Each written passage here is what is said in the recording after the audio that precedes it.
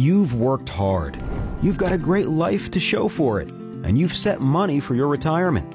But sometimes, life happens. You get in an accident or develop an illness that makes it impossible for you to care for yourself for an extended period of time. And then what? Who would take care of you? And how would you pay for that care? Wouldn't you like to know? You can, with long-term care insurance.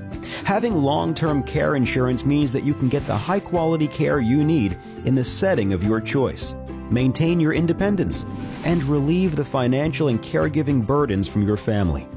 Most people don't realize that there's a 70% chance you will need some type of long-term care after 65, and it can be expensive. A home health aide costs around $20 per hour. That's like hiring a full-time employee at $42,000 a year. And a private nursing home can range from $80,000 to $100,000 a year. Unfortunately, many people think their health insurance or a government program will pay for that. But for the most part, that's just not true. Health insurance typically just pays for doctor and hospital bills.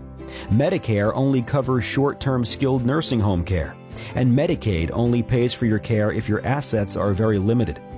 That means you'll most likely be paying for care from your savings or retirement fund, and that can go fast. Avoid this with long-term care insurance, which can help protect your retirement nest egg. And don't put it off. A good time to purchase long-term care insurance is when you're in your 40s or 50s, when premiums are affordable and your health is good.